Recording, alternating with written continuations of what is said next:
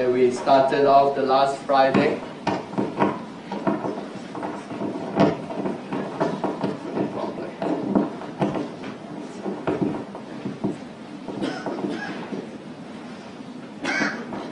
Okay, tonight we continue on the prophecy that we started on last Friday, on prophecy for 2015 to 2034. Some important things that we still haven't managed to touch on, although we touched on some areas. And so let's go to God in prayer, even tonight and this coming morning, as we wait upon Him in all-night prayer. Father, for your word that is coming forth, we ask that you establish your word as a pillar in our lives. Establish your word upon our spirits and upon our souls, especially upon our souls, O Father, because your Holy Spirit can only work to the extent in which our soul is renewed, and to which our soul is renewed and transformed by your word. That the physical body and all nature around us could have the same spirit of glory that is upon our spirit. That the physical body will be full of the glory of the presence of God. And only our soul, Father, need to reach its renewal state. That the spirit can flow through the soul to the physical body.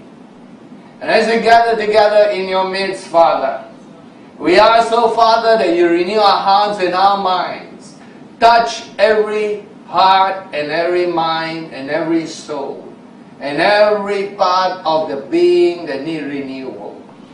We thank you, Father, for strengthening the angels that are in our midst and the spirit beings that are in our midst. Let your light shine, Father, from your very throne over each heart and each mind, over every living creature here in our midst. Let us see the glory that comes from you, O Father, that we may bask in your presence, in the presence and holiness of you, Almighty Father, revealed from before the foundation of the world, and in your greater glory that you have revealed through Christ our Lord and our Master and God. We thank you, Father. We worship you. We bless you. Establish your work in your glory. This light of your glory that you said, arise, shine, for the glory of the Lord is risen upon each one of us. Let that be visible upon each one of our heart and life, and upon each one of our eyes, that we may see the glory of the Lord tonight. We thank you, Father, and we bless you and praise you, giving you all the glory, worship, and honor. Let Jesus our Lord be manifest in all His glory, and cause us to worship you and bow before you. For you are worthy, Father, of all glory, praise, and worship. We thank you, Father, in Jesus' name. And everyone say, Amen.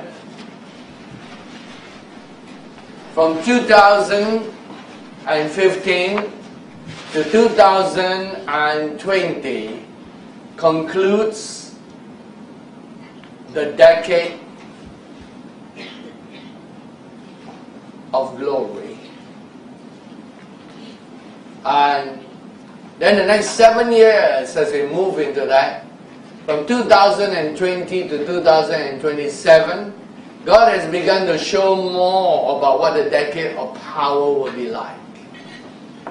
And we can describe more about it tonight. God has also shown what the third cycle of 2027 to 2034 is like. And that we'll touch on tonight, which is why this is part 4 of the prophecy series. Part 1 we introduced last Friday. Part 2 is a prayer that we want everyone to enter into. Part 3 was a continuation of what we delivered last Friday. Today is part 4, and hopefully we conclude that. So what will happen in these next 5 years? We know that these 7 plus 7 years represent a decade of prosperity, followed by the decade of famine, which will take place. That's in the world. What is happening in the church and what will take place? Between now and 2020, God is clothing His people with His glory.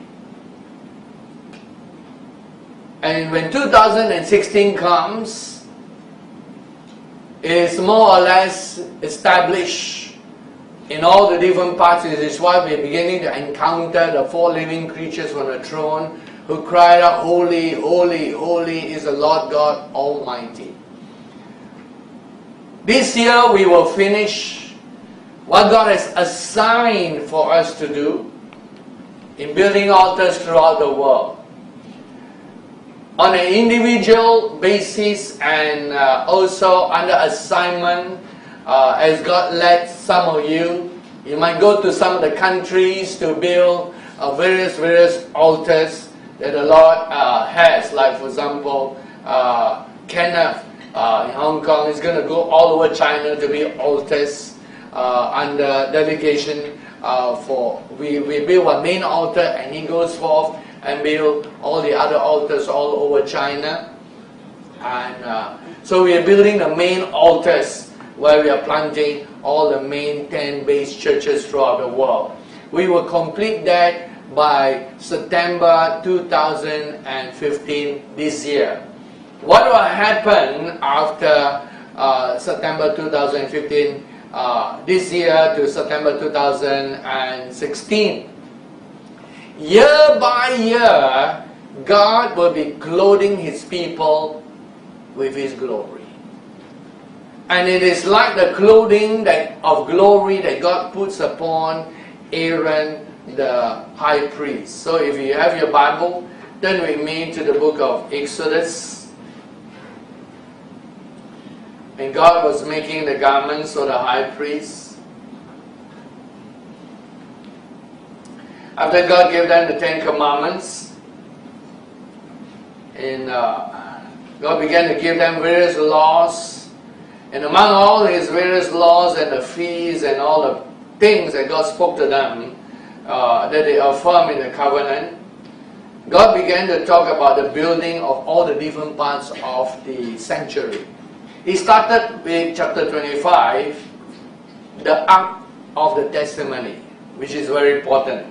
In fact, the Ark of the Covenant has been so touched by the glory of God that it will not remain on the earth. In the mid-tribulation rapture, when the final group of people are raptured together with the rapture of Enoch and Elijah, and then there will be some staggered rapture that's taking place after that.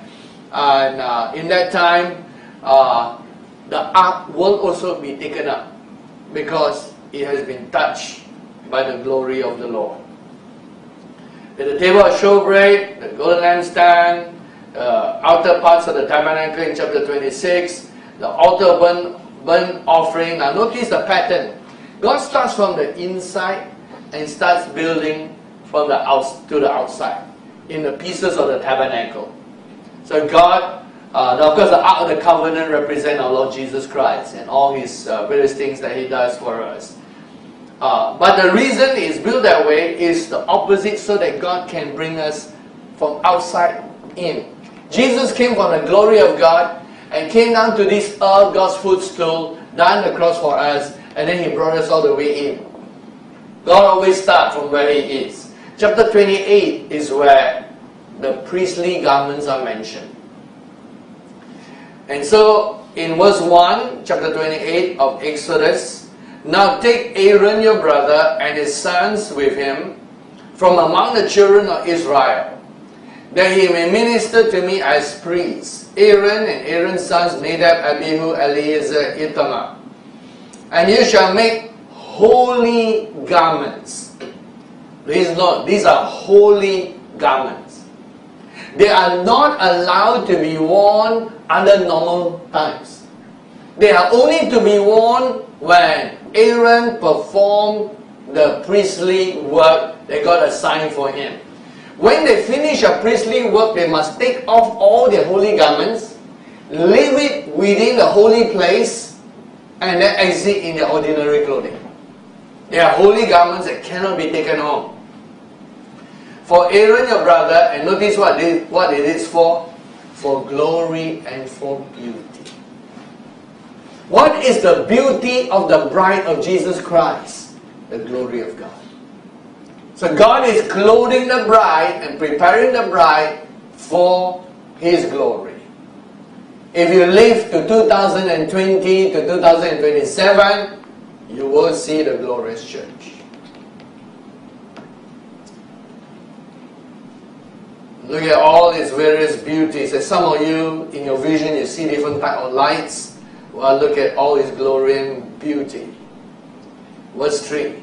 You shall speak to all who are gifted artisans, whom I have filled with the spirit of wisdom, that they may make Aaron's garments to consecrate him, that he may minister to me as priest.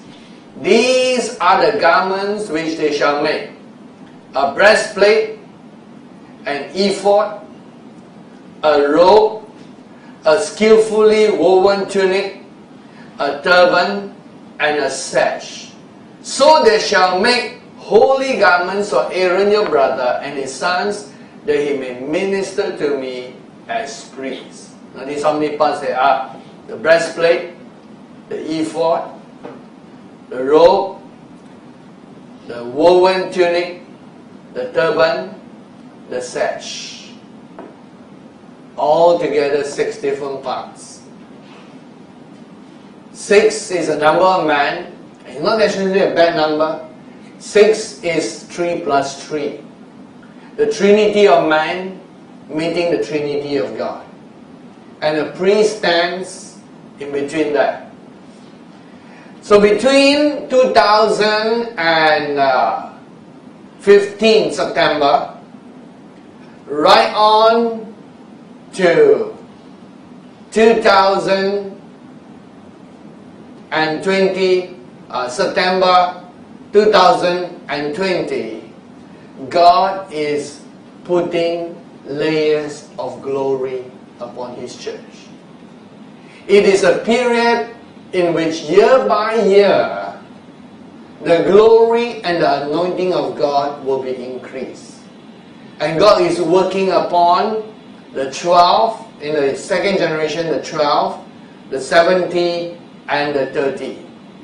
And in the first generation, He's working the 30 mighty men and women, and the 70, and the 120.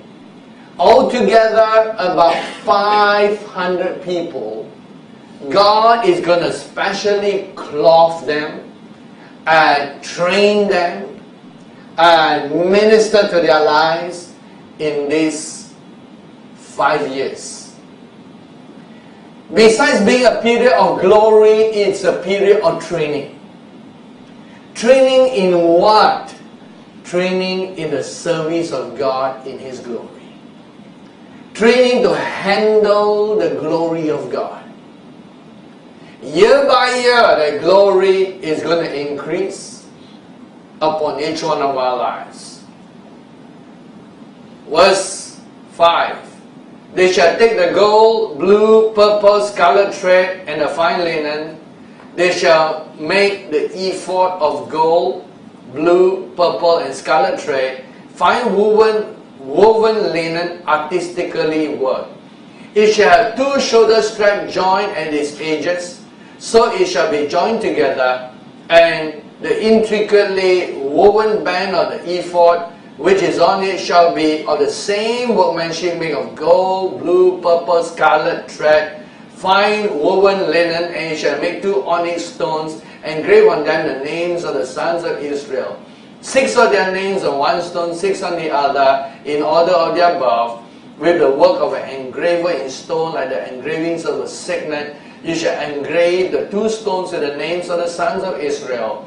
You shall set them in settings of gold, and you shall put the 2 stones on the shoulders of the ephod as memorial stones for the sons of Israel. So Aaron shall bear their names before the Lord on his 2 shoulders as a memorial You shall also make settings of gold, and shall make 2 chains of pure gold and braided cords, and fasten the braided chains to the settings. So God is going to give each one of us who are trained among the 500 the ephod.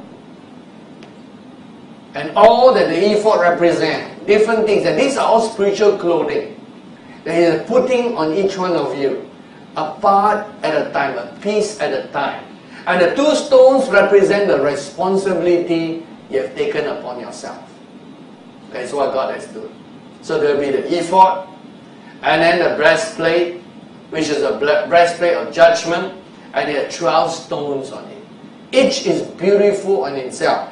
All these are symbolic, of which we don't have time to go into details, but each one of those represent different things, and by the time you receive the breastplate, you will know the Lord, because the Urim and the Thummim are right over the breastplate and hidden in the breastplate, which means you receive the Urim and the Thummim. That is in verse 30. Together with the breastplate is the Urim and the Thummim. Those are secret things that God is going to place upon each one of us. Now these are the things that are being made. And then there are the other priestly garments, the robe, ephod all of blue, and followed by the turban, which represents, and it says, His holiness unto the Lord. And when Aaron is clothed, it's actually from the inside out. When God made from the outside in, it looks like that. And there's all these pieces that are covering the outside. But when you're actually putting on the clothing, it's on the inside. You have the white garment, the white tunics. They are from the inside, a fine linen thread. And then these are to cover your spiritual nakedness, linen before the Lord in verse 41. And then you put on one layer at a time.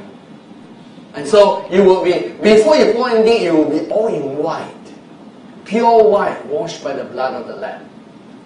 And then only you begin to put on all the other colors, one layer at a time. And then among the final piece is the breastplate, and then the turban, which is the finale. By the time you put on the turban and the sign of holiness to the Lord, you're ready for ministry. So between now, 2015, to 2020, September, God is putting on layers at a time. You will tangibly feel different layers of the anointing. Why is God preparing us and equipping us for all these things?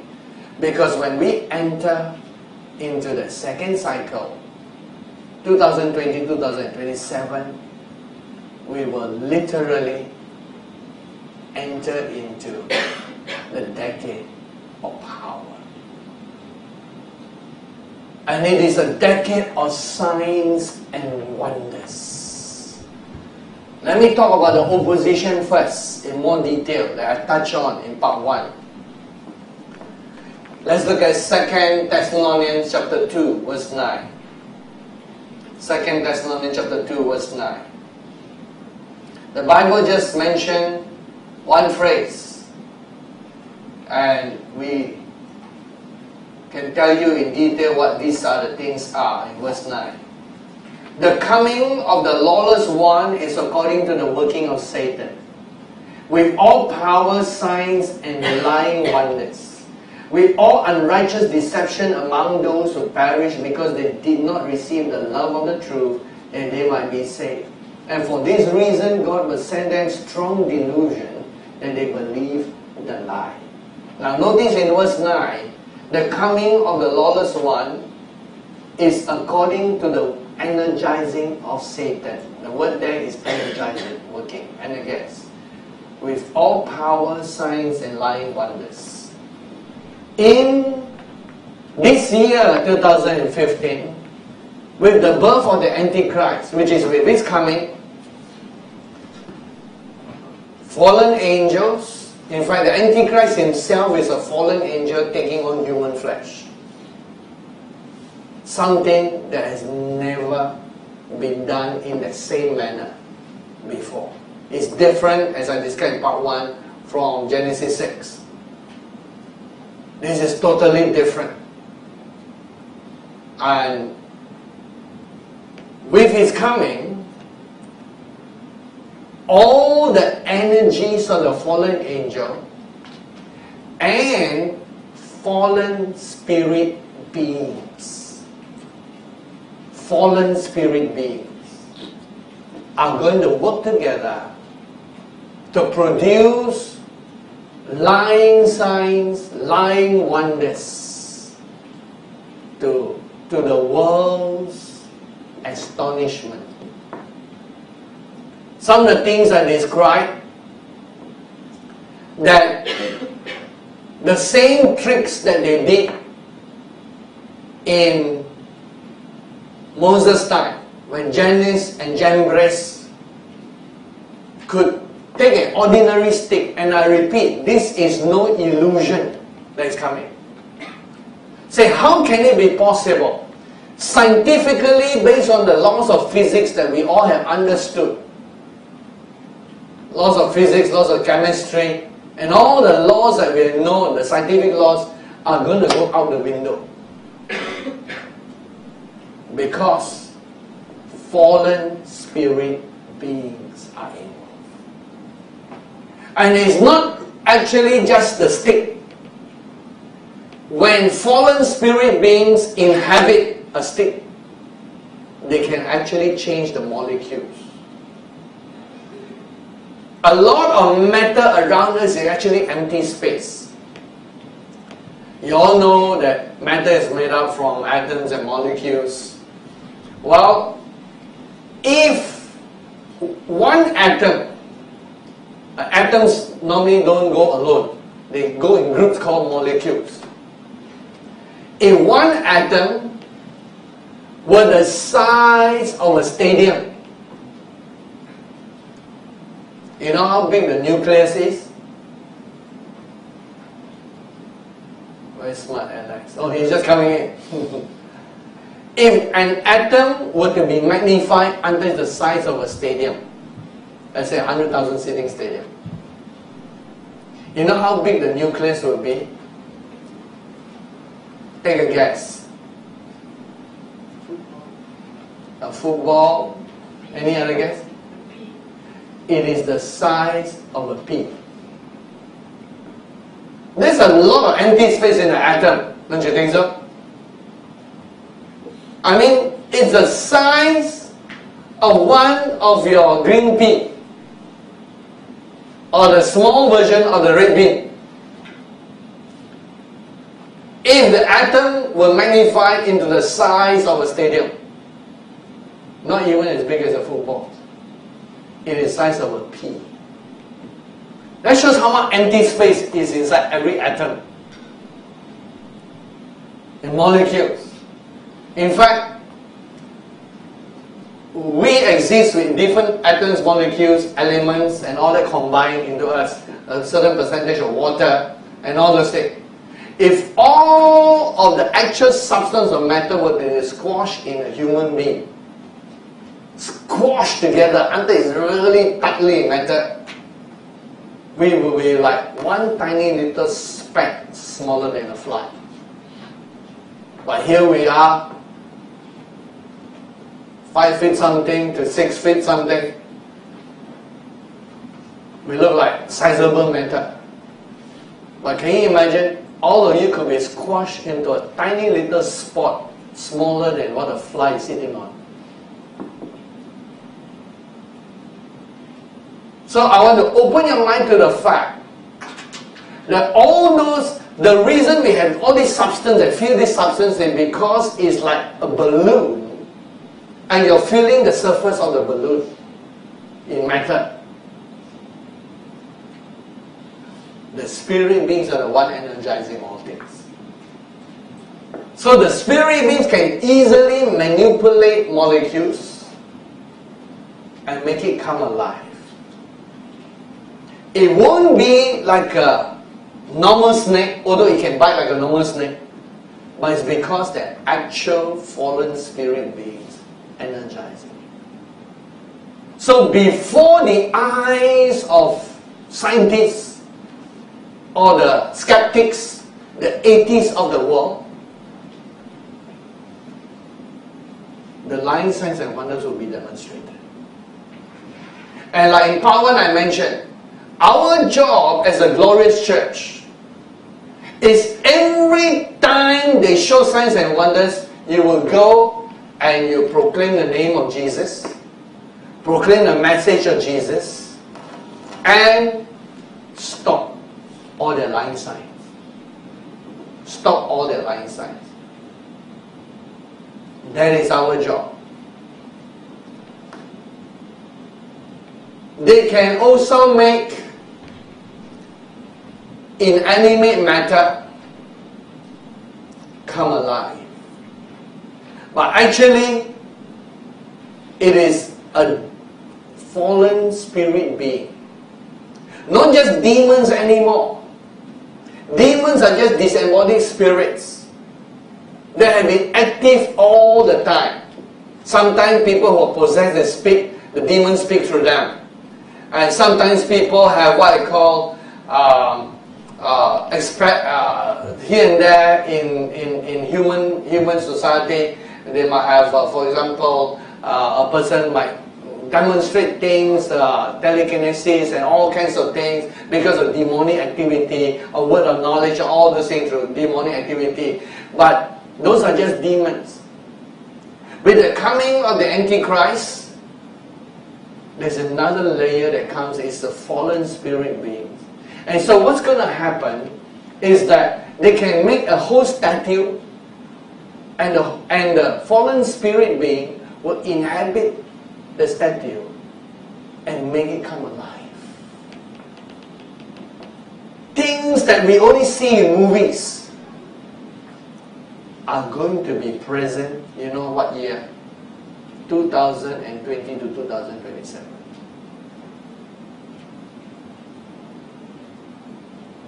So it's not that far away.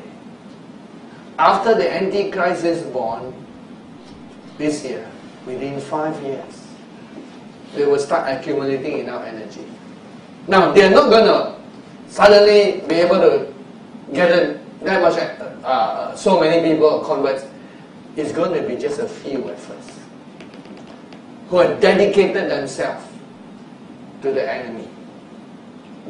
The devil will find people whom he can possess and use. And they will be given powers from the fallen angel that has never been permitted before 2015. Before the year 2015, archangels and angels guard this planet Earth. I do not permit any fallen angel, any fallen spirit being to give powers to humans. The last occasion that ever took place was in Moses' time. But no more since. But with the birth of the Antichrist, it's going to come back again.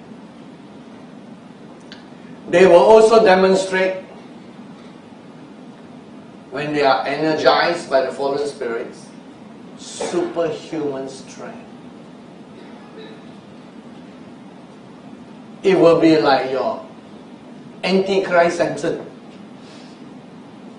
Yes. Whatever Samson had in the Bible, they will have their duplication. But the difference is, all of you, 12, 30, 70 times 2, 120 times 2, some of you will be going forth to proclaim, in the name of Jesus, and then they suddenly have no more strength. That is the difference. You'll be going out to challenge them. Say, when? 5 years time, are you ready? Some of you say, 5 years time, wow! That's why now we're telling you ahead. Start training. Start training now. If you want to be among the 500. Give yourself to this training. No more time to waste. And they will levitate things. Things as heavy as a piano. Under demonic power, they will just lift it up. No magic tricks like they do, like human magicians using signs and hidden wires and all kinds of tricks. This will be actually supernatural. But then you will go and say, in Jesus' name, and the thing stops working. That is your authority. But I have refrained from mentioning this thing that is even more horrible. It won't be immediately. But somewhere, I pray. That's why your intercession tonight is important. Our intercession can hold back a lot of things. Our intercession and prayer is important. And I pray that it will be only permitted toward the later part of the second cycle. Some of them will be so possessed by fallen spirits that they can change shape. They can appear as a man, appear as a young woman, appear as an old woman, appear as an animal, and change different animal forms. This is exactly like movies, don't you think so? But I'm giving you facts ahead of time that this is what the world is going to be. So you're not prepared to enter that kind of world. Leave this planet before 2020. If you're going to remain on this planet after 2020, all that you have learned of the laws of physics are going to be redefined. There will of course be a group of scientists keep studying, and they will have metaphysical explanations. But the fact is, lying signs and wonders are going to reach that proportion. So that's why you cannot rely just on what your eyes see anymore. Because if they can take the shape and form of any animal, of any man or woman, how will you know who is who? What happens if they take the form of Binaya sitting there and they come to church, and by that time the church could be 1 million strong, and then you looks like Binaya, talks like Binaya, walks like Binaya, but your heart gives a siren. It's not Binaya. What are you going to do? Can you see it at the time you really must see in the spirit? You must see in the spirit. Because the natural is deceptive. Now, not many of them are going to have that kind of power. But can you imagine the kind of powers that God is permitting of the enemy? It's a frightening thought. Because never before in the history of our modern society has such things ever been permitted. Not even Janus and Jambres turn into different shapes and forms. Because, fortunately or unfortunately, you're living in the same dimension as the Antichrist. That is what is different. So see some of those things, and then they are going to revive, as I mentioned, the worship of Baal. And if you trace the history of Baal worship involves temple prostitution. Baal worship involves human sacrifice. And the Encyclopedia Britannica traced Baal worship all the way. Actually, Baal, in its original form, was also holding a thunderbolt. And it passed down to become the Greek god Zeus. They just changed the face nicer. He used to be Belus, and then became Zeus. And by the time Greek culture started coming forth, it is actually the same evil, the flowing through. And using our modern way, they're going to use all the science fiction and magical stories to create side religions that in the end lead to the worship of Baal. They will use things like Star Wars, and there will be people thinking they're yielding to the Force, but there's no such thing. There's only the Holy Spirit. And at first it seemed to be good powers to do things, because they will be able to have powers to lift things like the Force, but it all is demonic, satanic. And some of them not just change shape, they're going to be like a cloak, and their eyes itself become reddish color. Physically, they are changed. These are the times that are coming in 2020 to 2027. In 5 years' time.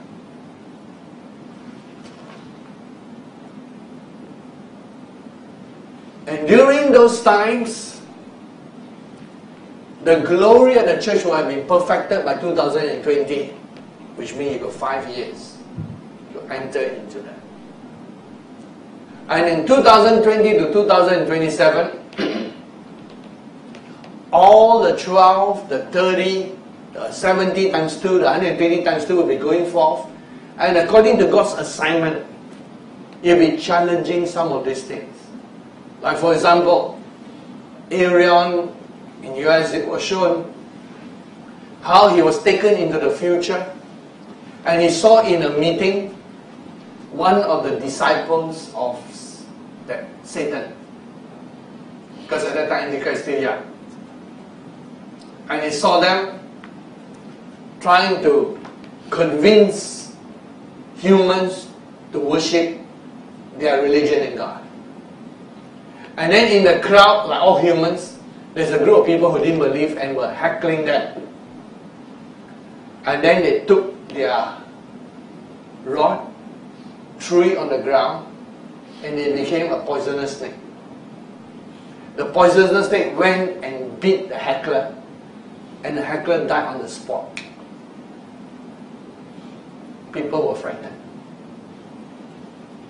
And then Aaron saw himself together with a few others. He didn't see the others, not clear. He only saw himself because that was his vision, going forth.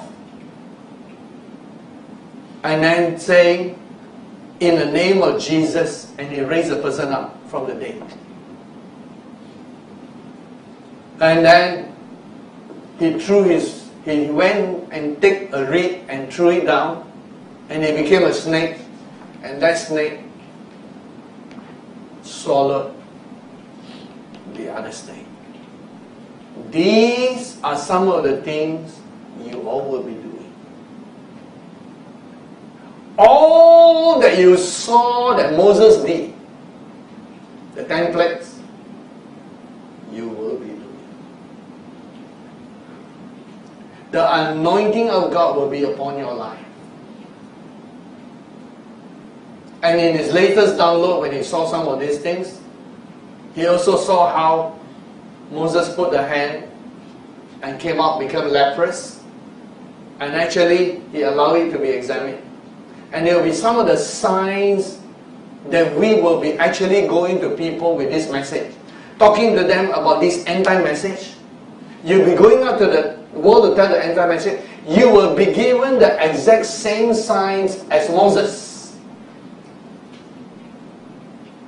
You will be allowed to take a rod, need not necessarily be the exact same tree or anything, any type of rod. And then the Lord will tell you and will teach you. When you throw it down, it will become a snake in front of people. You will be doing those signs. And you will be doing the sign of leprosy, which will be frightening to people. And when that is done, not recorded in the Bible, but in visions, Moses allowed the experts to examine his hand when he was telling the people. And remember, those signs, the first few signs are for the people of God. Look at the book of Exodus, chapter 2. The first few signs are for the people of God. And then they were used to confront the enemy. Exodus chapter 2.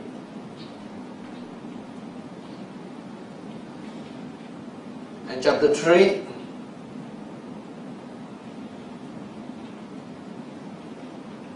He was sent to go to Pharaoh.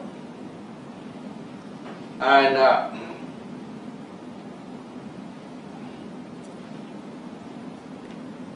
says here in verse 4, there are three signs given. One is the rod, and Moses was sent to them. Let's look at verse 1 first. But suppose they will not believe me. When you look at the context, in chapter 3 verse 13, Moses said to God, now let's read from verse 12 and 13. God says, I will certainly be with you, and this shall be a sign to you that I have sent you. When you have brought the people out of Egypt, you shall serve God on this mountain. Then Moses in verse 13 said to God, indeed, when I come to the children of Israel, in Exodus 3:13, and they say to me, the God of your fathers has sent me to you. And they say to me, what is his name? What shall I say to them? Then the Lord says, say, I am who I am. And he's talking about the children of Israel. He says in verse 16, go and gather the elders of Israel. From 2020 onwards, after September, we will go and gather church leaders of all denominations. So if you're worried about this message going out, don't worry. This first cycle, the message is going out with normal healing and gifts of the Spirit. In other words, there will be the normal operation of gifts, as much as all has been in Christian ages. We will have some signs and wonders and miracles of what I call gifts of the Holy Spirit. 1 Corinthians 12. But it's more or less a message, just the main message. So there will be people who believe and people who don't believe just because of the message. They will check it whether it's in line with the word, check whether it glorifies Jesus, and all the users check, no problem. The message is allowed to be checked. And some of them won't believe, some of them will believe, some won't believe. We have thousands of people who believe on the internet already. That's alright. But from 2020 onwards, it's a different cycle. God Himself will send us to denominational leaders, and that's where some of you are worried. Now, when will they ever hear? I'm telling you now, the cycle of time. See, God has now told us and told us, we cannot do anything without God, correct? We will never be able to do anything without God. You can only do it when God sends you. And I'm saying, God will send us to all the biggest churches and all the main denominations. And we'll tell them together. If they don't want to gather, judgment will come. If they were gathered together, then they say, prove that you have the message from God. We will be doing signs and wonders. Exactly like Moses did. And we allow them to examine.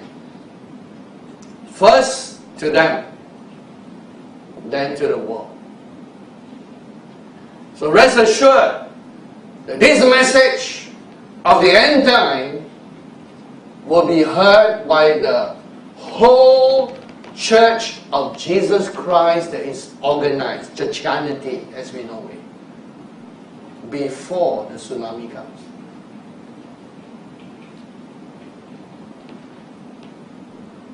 And God wants to raise up more leaders. There will be some who believe, and they will follow. And some who don't believe, judgment will come. Exactly like the judgment of Ananias and Sapphira. They will die on the spot. Now, the enemy, I didn't mention, there are too many things to mention. The enemy also will show certain powers where at one word they can kill people. On the spot, people drop down and die. And then when you and I are sent to that place, remember, every time fallen angel demonstrate power, you are the police. You are God's angels, angelic police, working with the angel. You will go there and raise them from the dead and cancel their power. And at the same time, you will also have power. This message I have been telling you over and over again will go forth with signs and wonders. And the reason we cannot tell much is because we wait until God show more. But now that God shown more, we tell you exact times and all these things that are happening. So he was sent to gather the elders together. And Moses was to tell them, and of course our message is to say, the Lord Jesus Christ has sent us. And they say, prove that Jesus has sent you. Well, here are the proofs. Besides all the normal signs and wonders and healings. And there will be times when we call down fire from heaven also. So there will be all the things. But everything can only be done based on the spoken word of God. God will be speaking and saying, do this, do this, do this. And that is why we will know God's voice and obey God's voice. So it says, gather in verse 16, the elders of Israel together and say to them, the Lord God of your fathers, the God of Abraham, of Isaac, Jacob, appeared to me saying, I have surely visited you and seen what is done in Egypt. Egypt represents the world. God is now calling forth His bride.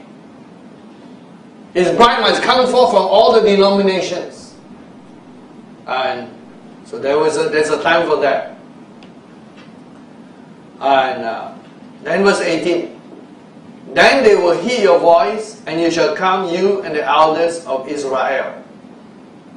And then the Pharaoh, the king of Egypt, verse 19, will let you go. God says, I will strike that. And then told them about how God will prosper them too. With gold and silver, everything that they asked for. Then in chapter 4 verse 1.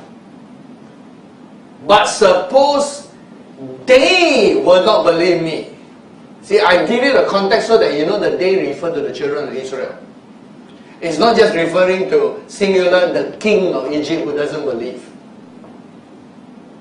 So contextually, Moses had to do the signs and wonders to his own people. And of course, as a demonstration.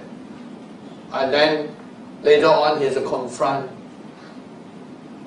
Jannes and Jambres and the unbeliever. To both. So that is the context. So if the people of God say, the Lord hasn't appeared to you, and then you will have these three signs.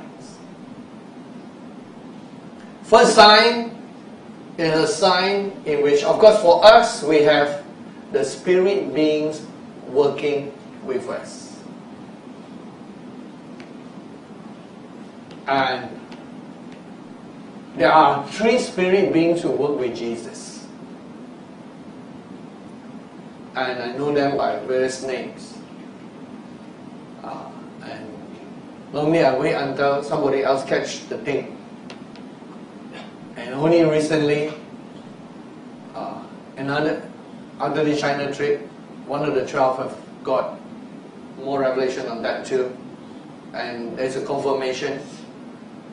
And one of the spirit beings who work with Jesus has already revealed his name.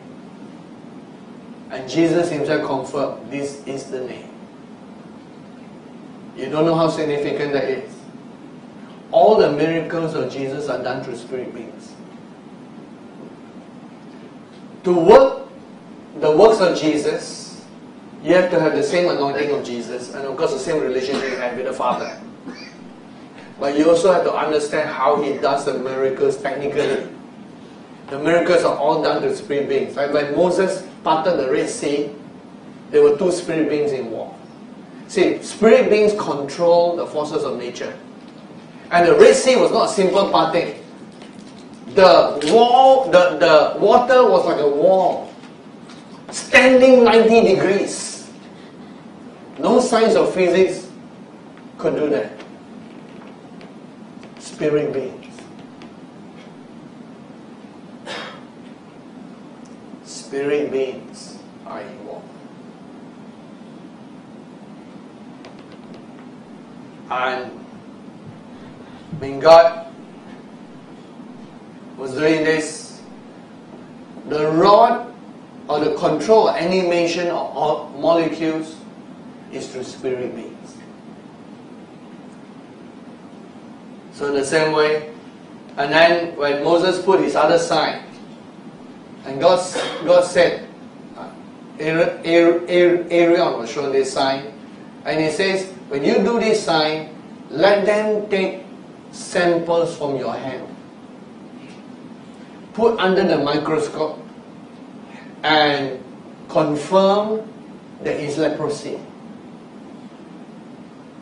So God is going to allow the signs to be put under microscope.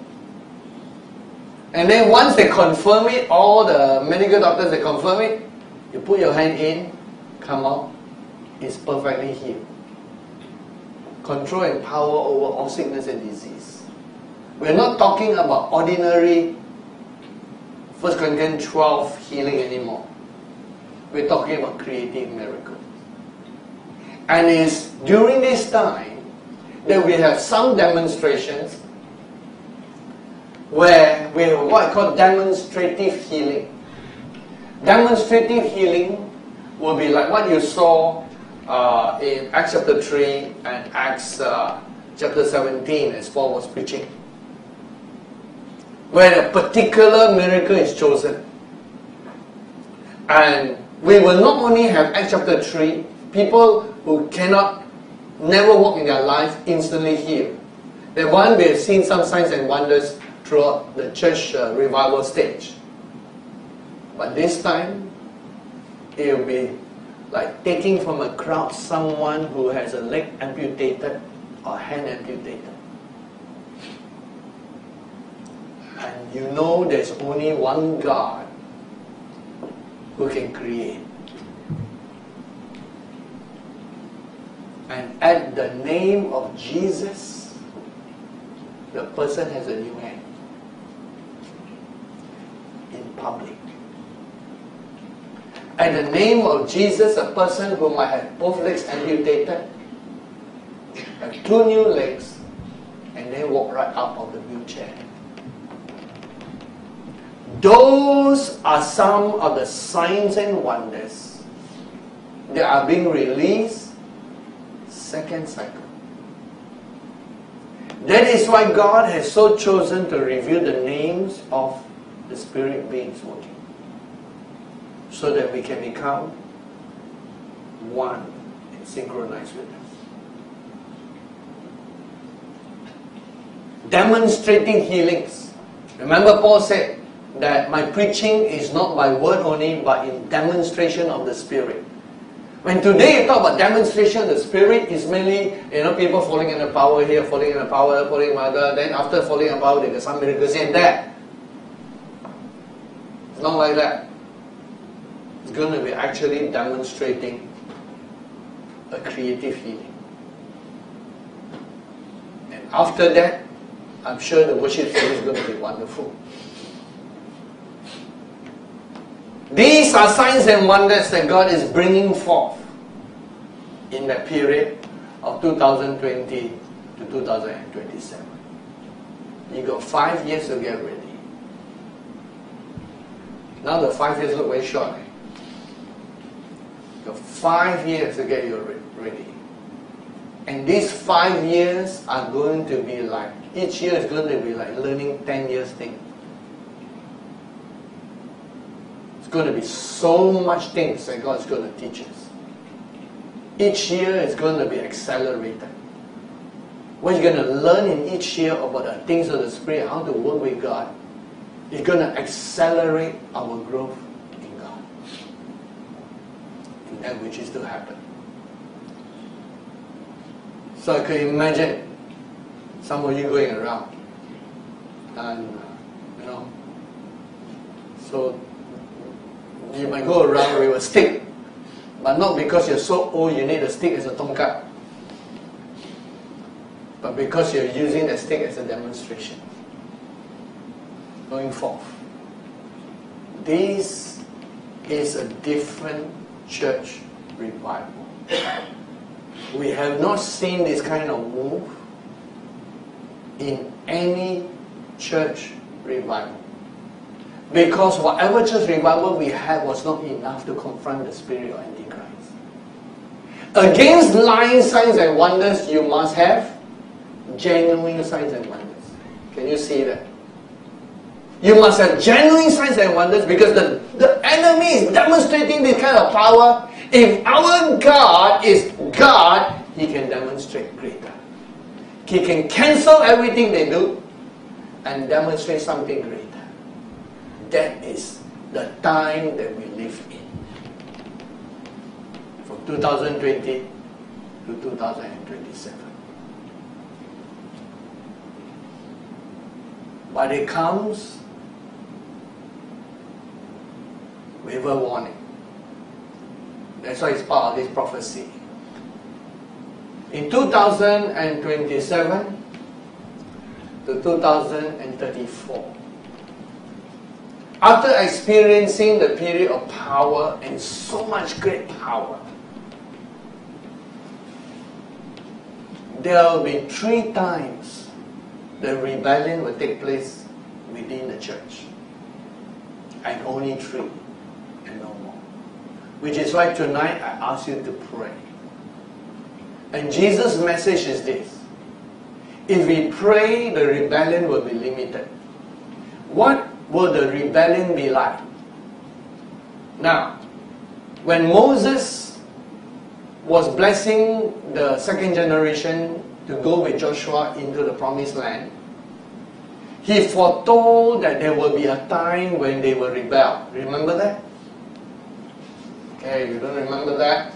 It's towards the end of the book of Deuteronomy. Then we meet the book of Deuteronomy.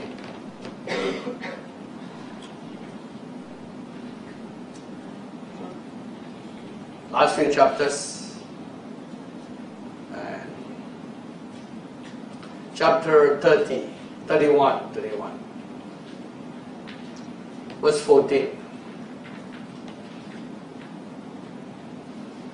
Behold, the days approach when you must die and call Joshua and present yourself in the tabernacle meeting that I may inaugurate. Now God wants this to be recorded as a prophecy. Because these things will take place. And when they take place, you know that they're way ahead. In verse 16, the Lord said to Moses, behold, you will rest with your fathers, and these people will rise and play the harlot with the gods of the foreigners of the land, where they go to be among them. and they will forsake me and break my covenant which I have made with them. Then my anger shall be aroused against them in the day, and I will forsake them. I will hide my face from them. So God predict before they even started going to the land, they haven't even conquered one thing in a promised land. God already predict what will happen. The good thing was it happened only after Joshua's generation died. So it was the second generation after Joshua's generation, second and third and onwards, then they started going astray. They haven't even entered the promised land. God foresaw something. We haven't even entered the power stage of 2020 to 2027. God already showing the third stage. That's how far God can see. And why is it revealed? Because by that time we will have the 12, the 30, the 70, and 70, and 120, and 120. Somewhere during the decade of wars, which is 2027 to 2034, remember I said it's a decade of wars. In the middle of it, I will be asked by Jesus to make a decision in terms of appointing people and doing different things. A group will be unhappy with that decision, and they will rebel. Of course, by that time they don't see Jesus. If they see Jesus clearly, they wouldn't rebel. They don't see God properly, and they will rebel. Say, what kind of rebellion? It will be like Korah's rebellion. In the middle of the decade of war, of the what I call the third cycle of war, 2027 to 2034, they will be unhappy with my decision. But it actually is not my decision. It's going to be a decision Jesus asked me to make in the middle of that.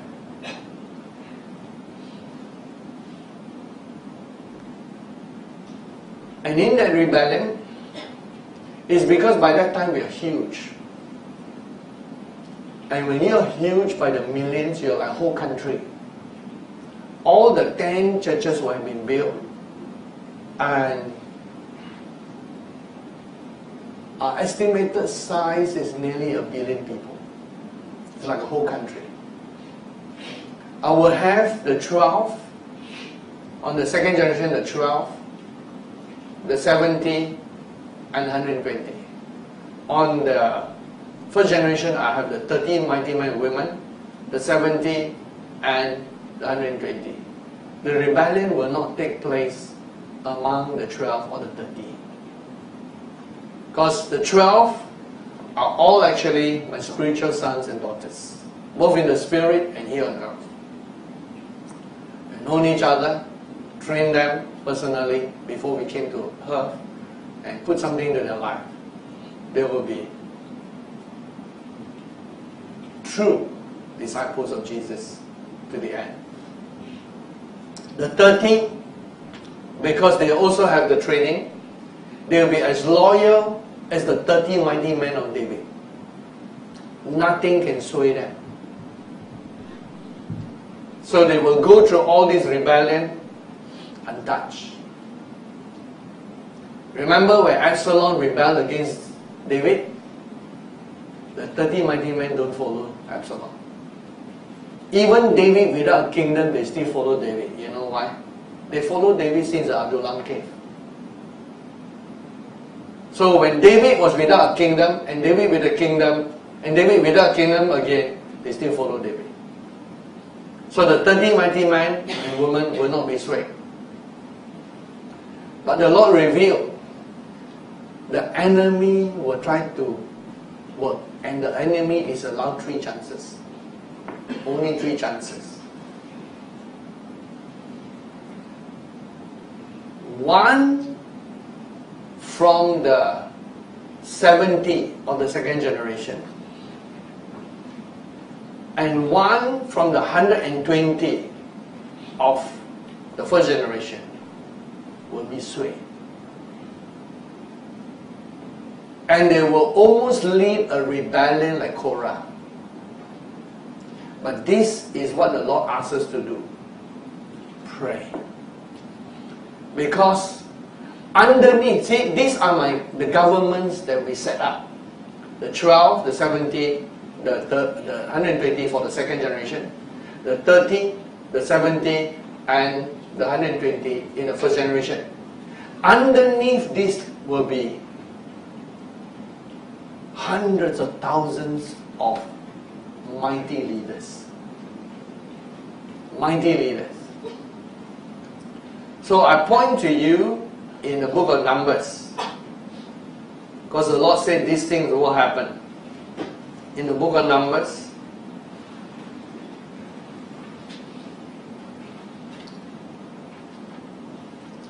in Numbers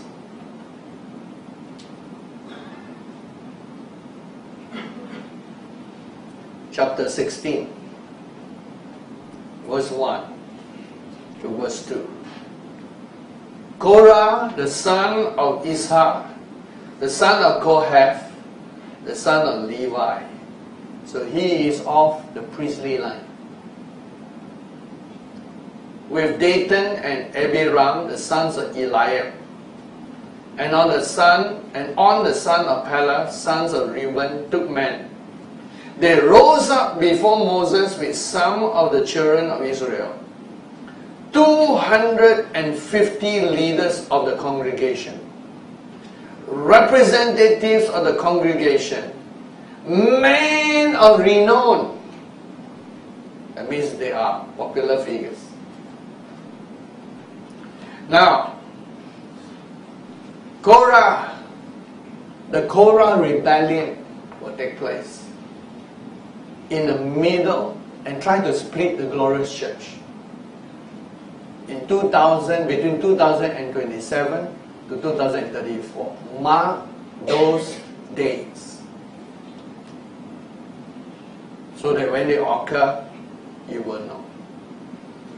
But it will all be over a disagreement of a decision, administrative decision that I will make under Jesus' instruction, according to what Jesus asked me to do. But there are some who will disagree. But one thing Jesus said, the reason that these rebel is because their hearts are not right. They have pride. And the same stuff, anger. Pride and anger. They forgot one thing. They forgot we can do nothing without Jesus. And they forgot that if Jesus tells us to do a few things, we do a few things. Jesus tells us to do many things, we do many things. Nothing more, nothing less. And so, part of it is they always have felt that they should be among the 12 and the 30. But there's only space for 12 and space for 30 in the first round. Second round is only space for 70 and 70. Then the third round, 120, 120. But then Jesus says He will have mercy if we pray. Because the rebellion won't be instigated by them. It is instigated by political people underneath them. And you know who they are. They are men of renown. Because don't forget, you're governing 1 billion people. But you're over 1 billion. So there will be mighty men of renown, efficient people, and it will start from there. They're going to be unhappy with certain decisions.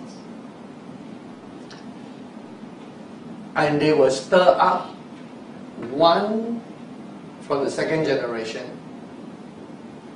one from the first generation, and the rebellion of Korah almost coming up. How will they be stirred up since they are not actually the origins of the rebellion? And Jesus says, because they are not the origin of the rebellion, it didn't start in their heart, it started lower than them. But they are over these people. Because the people underneath them will be very clever politicians. they will use Absalom's technique. Do you know how long Absalom took to win the hearts of the people? 4 years. So his strategy was not like, in 6 months do a rebellion. He built it over many years. So that's really playing politics. Playing for the long haul.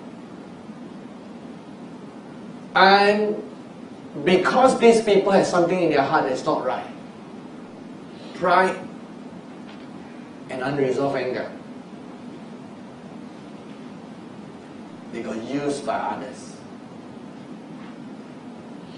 And that is in the middle of the 3rd cycle. And during that rebellion, if you pray right now from tonight, until then, the rebellion will only be restricted to 2 of the 12, 30, 70 times 2, 120 times 2, only to 2. If you like prayer, it might spread more. But what will happen, what will be done? The Lord will instruct me to do a sign to end the rebellion. And exactly like Moses telling the people,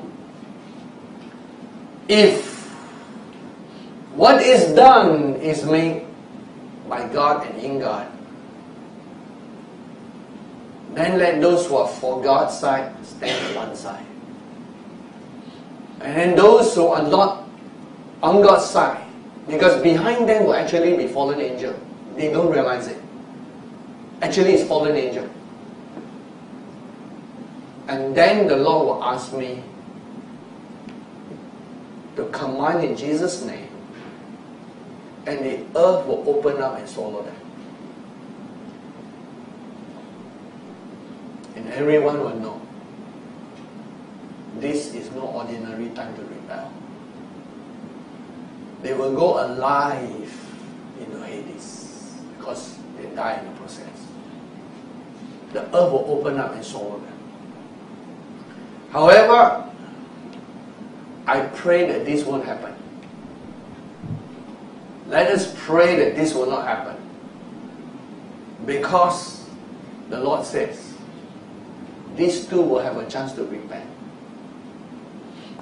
For the rebellion didn't start in them. It started in those lower than them. But through flattery, they got moved. And here's the other thing. Because they are among those who have demonstrated power.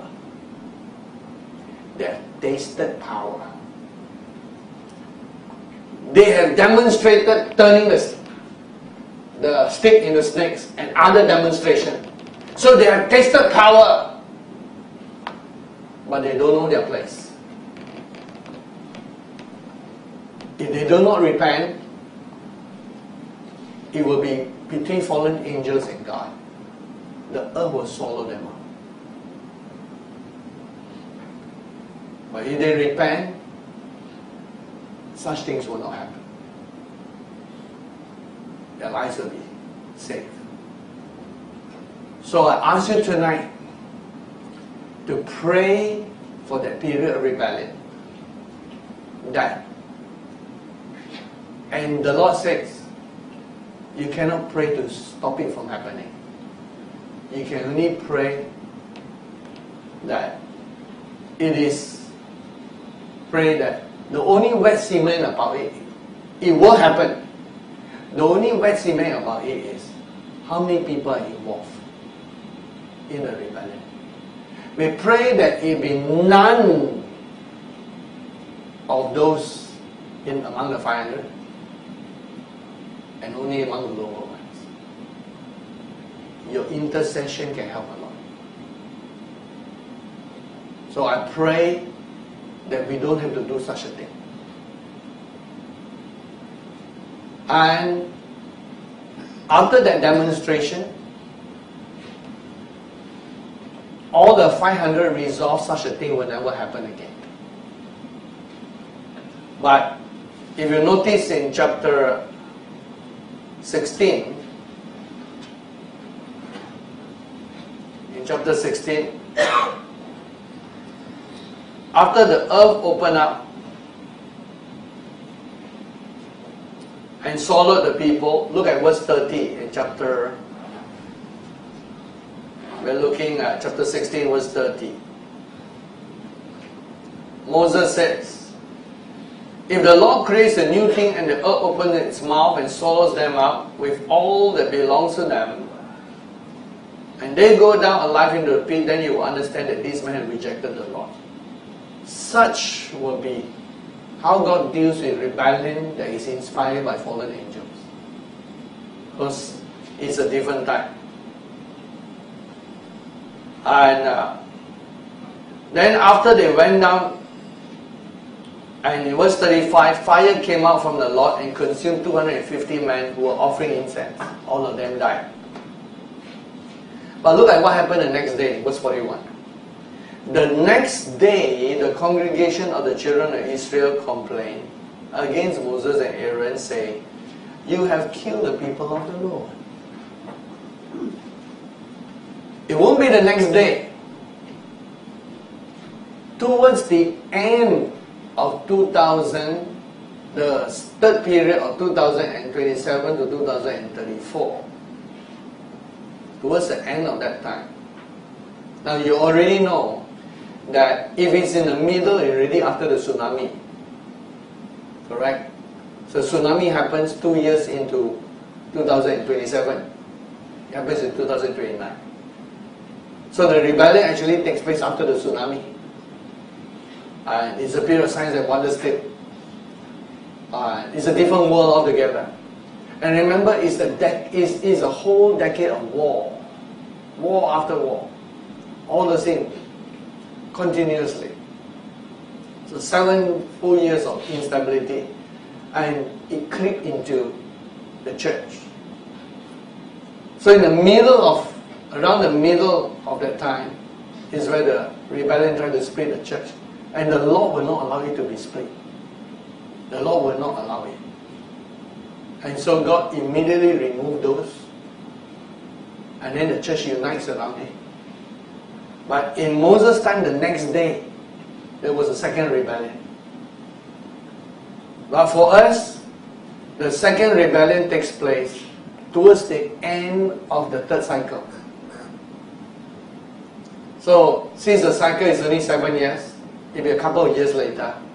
And the second rebellion, again, with much prayer, it does not affect any of the 500.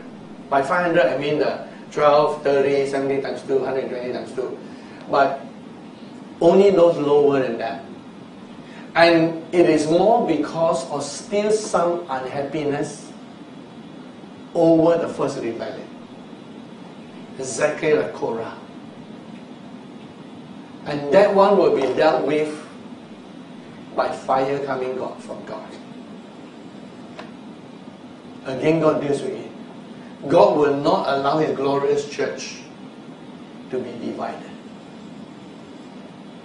After that, the church unites together again. And continues on into the fourth phase, from 2034, right on to the next several cycles, until, now the Lord allows it to be revealed, until 2060. 2060, September 18, and 2060, September 19, is the day I finish my work. And I'll be taken home, translated.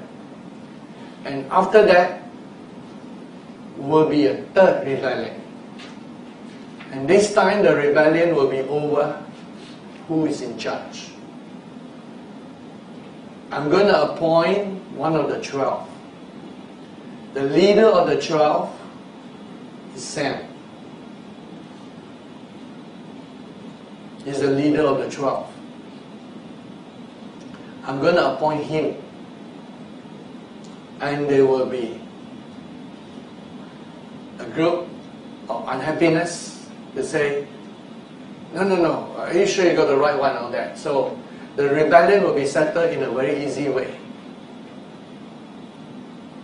All those whom the Lord chose will put their rod together with sand. And the glory of God will come, and their rod will bud. Exactly like Moses' time. And not only does it happen at that time, it will happen also during the third period of the rebellion, when God proved himself. In chapter 17, when God says,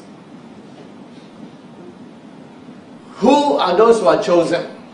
Because everyone thinks they're chosen. Everyone has demonstrated power. And in fact, part of the rebellion that took place in the first rebellion with one of the second generation and one of the first generation is also because they didn't feel they're given much authority, power, and signs and wonders. But all these are given by God. Remember, we are nothing without God. And again, I remind everyone, if all God calls us to do is just to be a 24-hour worshipper, we should be the happiest person on earth.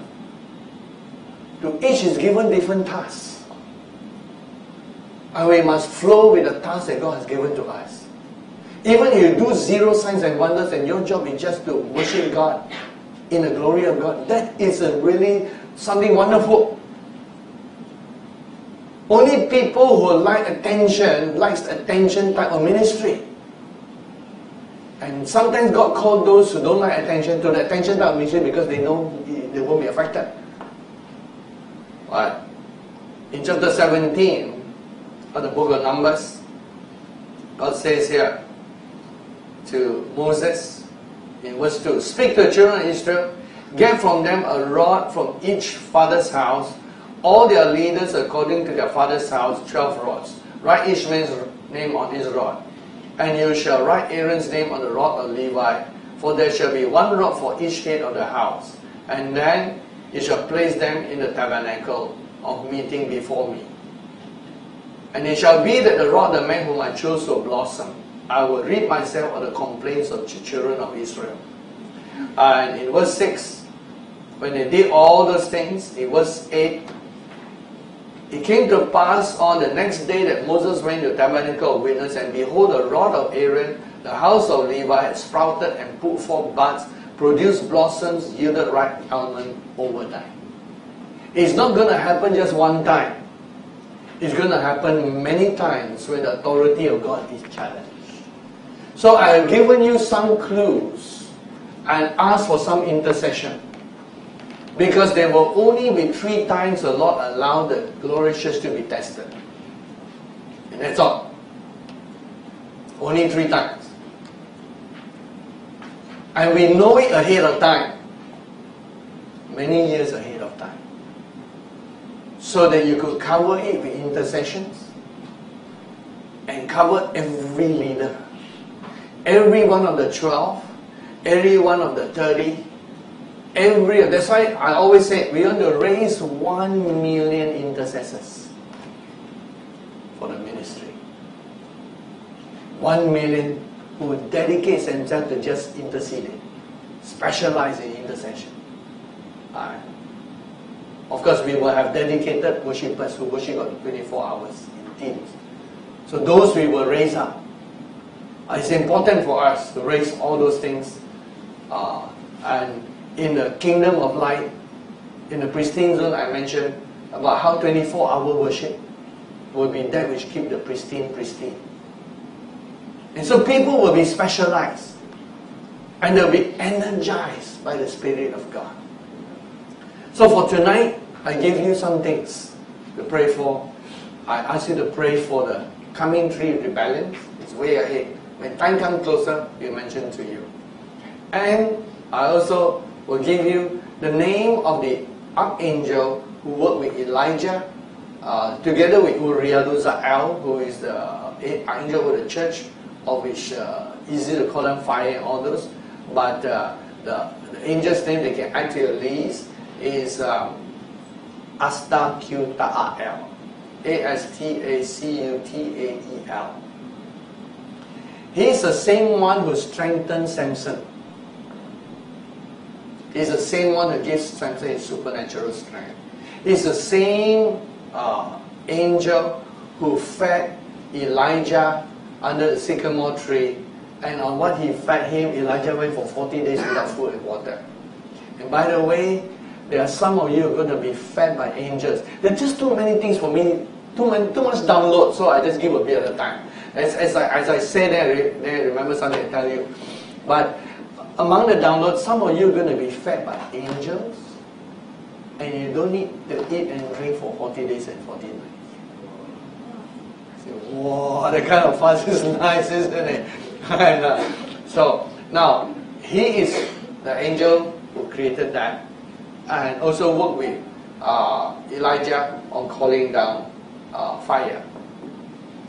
And of course, also pray to strengthen. Remember, we have the archangel of COG over all of COG who works directly with me. But under him are the 10 general angels who work with the 10 major churches, and then under them are the 10,000 other angels who are one each of the 10,000 churches that are planted. And the team leader of the 10 generals is Usas Sumael. Ussasumael. And he's the team leader. And Kenneth, when we were in China, the name of the angel I gave you, the one that Jerusha says he saw pink light, that one, and I gave the name, that one is also one of the generals and assigned to China for you. And then the other is one of the main, Ragi Ra'al is in charge of transportation and a lot energizing all those things. Together with, he got several angels under him. One of them is Esther Teriel, Estateriel. And so she's one of the angels that are peculiar in the sense that she's feminine looking. And the other one, and there is the spirit being who worked with Jesus. So you can pray for God to strengthen all these angels in this time, because as they are strengthened, they strengthen you. Spirit being who works with Jesus is Yukatuk Ma'al. Uccatucmael.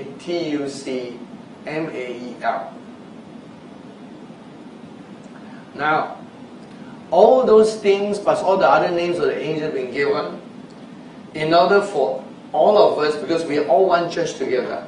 I may be the under shepherd that God has appointed to be over in charge of the church, that all are working together as one. As you pray for this energizing flows through you, and there are so many good things also you can pray about tonight. Because all of you are hearing the message here, all of you who are listening here today are part of the 30 and 70, are part of the 12 and the 70. The 120 are all over the place. And as to who specifically are the 12, 30, 70 times 2, 120 times 2, is for you to press in. To press in to walk with God. To press in and find your place. Remember what I said earlier in this message. Because of free will and free choice. And Jesus said that if the two that rebel are removed and die, they will be replaced. We pray that such a thing will not happen, right? Pray that nobody will miss it. But even right now, while we are preparing the team of the 500 over people who are being trained from heaven, if any of the 12 don't make it, some from the 70 were selected to be the 12. Any of the 70 didn't make it, Some of the 120 are selected into the 70. Any of the 120 don't make it, some from the general group will come into the 120. The numbers are fixed. Who the numbers are by predestination. But predestination requires your free will. If your free will don't flow with that, and you drop off like Judas Iscariot, Matthias will replace. So among the 30, the same way. How do we measure all this? Do not vie for positions. That's the first thing. Positions, what are they? They are just appointments. And here's another encouraging thing. This work on earth is only a small bit compared to new heaven and the new earth. Some of those who are not among the 12, the 30, the 70 times 2, the 120 times 2, have important positions in the new heaven and new earth. Very important position. However, positions are positions on earth, duties are duties, responsibilities are responsibilities. You just have to fulfill that. So don't think that if you miss out, I encourage you, don't think that because you miss out on the 12, the 30, the 70 times 2, 120 times 2, that's it. No. Because positions are different in heaven. And all positions are based only on one thing. Everyone in the book of the Lamb, which is kept in the library, the first page, preface before it starts, is the big word humility. So if you cannot absorb humility into your life and become the servant of all, you cannot serve in the book of the Lamb. Humility means that we are willing to be nothing. I've told you all before, God knows the heart of my heart. I will be most satisfied to just be a pillar in the temple of God, worshipping 24 hours. That's all I ever want to be. Just close to God. If I don't have to meet any human, I'm fine too. In fact, for a long period in the heavenlies, I didn't meet with anyone. And I was very, very happy. It's only in the later days that more and more my role is revealed and some of those in the Spirit begin to know who I am in the Spirit. Because I'm so happy just to be in Him. Not interested in the rest of the universe. My universe is the Father, the Son, and the Holy Spirit. That's my universe. Not so interested in the other universe. The creation. So let's all remember this. We are nothing without Jesus. And it is only what Jesus wants us to be and to do. But just as the disciples before Jesus Christ died had some murmurings among them to see who was the greatest. Remember? Remember who was fighting among them? The 12 disciples. They were fighting who is among the greatest. So if that happened to them, you can imagine what will happen. Under Jesus corrected them. When James and John wanted to be right hand, left hand. And then in another gospel, it didn't say James and John, it said the mother of James and John. So they recruit the mother into the fight. Under Jesus had to tell them, the Father already assigned all these things.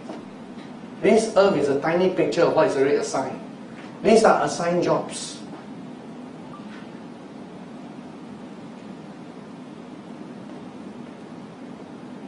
In the end, our reward is not fame, power,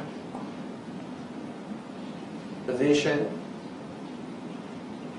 or wealth. Our reward should be Jesus. Just the joy of serving Him, even He tells us to do one thing, should be our reward. If we all keep our eyes on Jesus, the rebellion will be kept to 0 among the 500. And to a certain extent, the anointing will be so great among the 500 that because of the anointing, they are protected from the fallen angel possessing them. Even when they rebel, those two. Jesus said the anointing protected them. So you can imagine how great anointing each one of you are going to receive. And of course, our predestination is not what we do. What we do flows from what we are.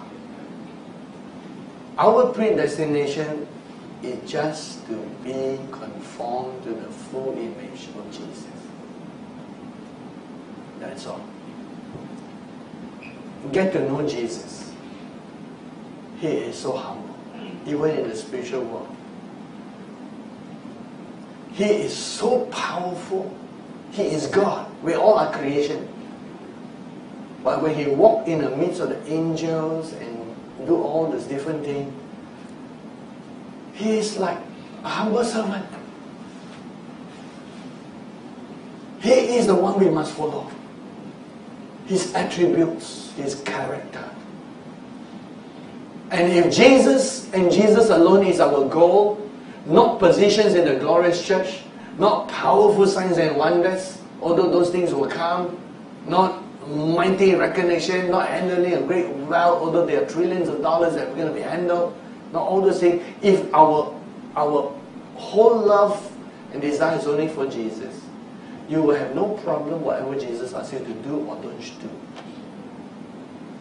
Because remember, He is our reward. And that's all I ever want. I said, I did not ask for all these positions and all those things. I said, Lord, I'll be interested in just hang around you the rest of eternity. Perhaps because of that, I got a point to this type of job. But it's important that that get carried in each one of our heart. That we all only desire Jesus. So this concludes, at least in summary. There are a lot of other details that we'll talk in time. As I said, that we will have coming up in the next month or so, some question and answer on some of these recent things that are happening. And they can only come up when you have questions and answers and all those things, because you don't know exactly how to put in a message, which part to come.